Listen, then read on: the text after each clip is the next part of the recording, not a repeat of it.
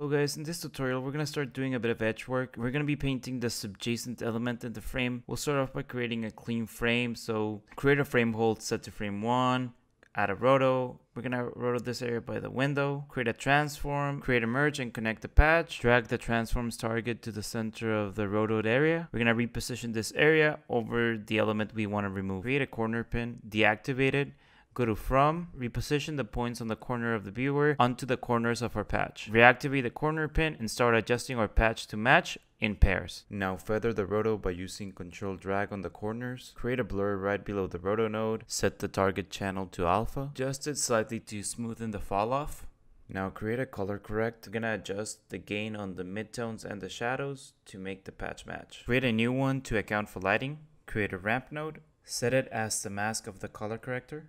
We're going to reposition the ramp points by the edges, again with the shadows and the midtones.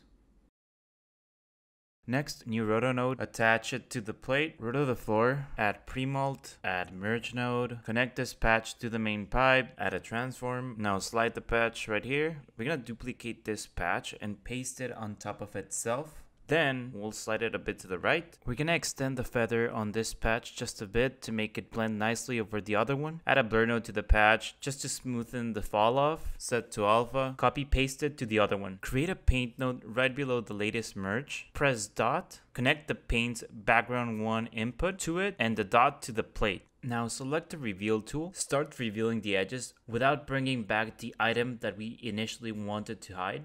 Then using the clone tool, we're going to use the paint in technique to connect our patch to the plate. I recommend using a smaller opacity to achieve this. After doing that, you should arrive at a result that looks like this. Create a new roto node. We're going to roto this piece of the cloth, pre-mult it at a transform, and connect it to the main pipe through a merge. Create a defocus, set it to RGB. We'll adjust it to match the area. Create a blur node, set it to alpha. We're going to match the blur level of the edges. Create a corner pin, deactivate it. Go to From, drag the points towards the patch. Back to the previous tab, copy From, reactivate the node. Select the top 2 points and slide them down. Line it up as best as you can. Create a frame hold, create a roto this part of the patch, feather it by tapping E at a pre-mold. We're going to create a new pipe here on the left side and we're going to connect it through a merge. If I toggle between the plate and the patch, nothing should pop or stand out. It has to be seamless. Add a tracker, we're going to position it here. We're going to get the track, going to put it right after the pre-mold and set it to match move. For the next step, you'll need to roto these 2 objects. I already have them prepared here. Create a key mix below your latest merge. Create a dot. Connect the dot to the A input and to the plate. Now create a merge.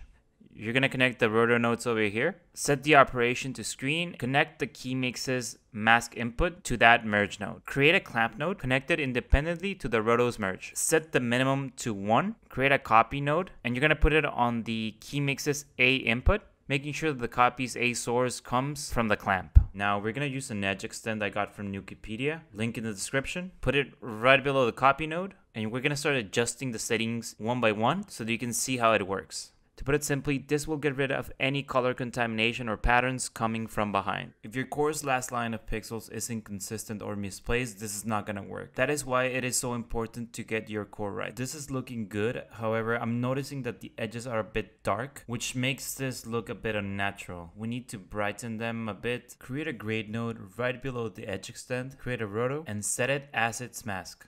Now on the grade node, we're going to set the gamma to 1.96. We're going to draw 2 feather shapes, taking a guess of how strong it should be. I'd recommend adjusting by looking at the result on the plate. It should more or less look like this. Now create a key mix in the main pipe. Create a dot, connect it to the A input and the dot to the plate. I like hiding the connection, so Ctrl H. Now create a merge node, connect it to the mask input. Create a dot, connect it to the merge's A input, then connect the dot to the clamp. Create a roto node, connect it to the B input of the merge, add a blur to it. In the roto node that we just created, we're going to roto this part of the cookie with the faint feather. We're going to bring it back as we were eating into it. Then we're going to set our blur to 18.6 to blend in our roto nicely and play that shadow as if it's coming from the cup. On the merge's A input, add another blur and set it to 3.8. to mix the brightened edges with the original core. Now copy the tracker that we used to the patch, set the reference frame to the current frame, which is 41, copy it as is, and paste it right below the blur that we just modified. Then paste it again and put it right below the roto that's masking the grade. And there you have it. We got a pretty realistic result going on here. If you have any questions or concerns, leave me a comment below and I'll make sure to answer.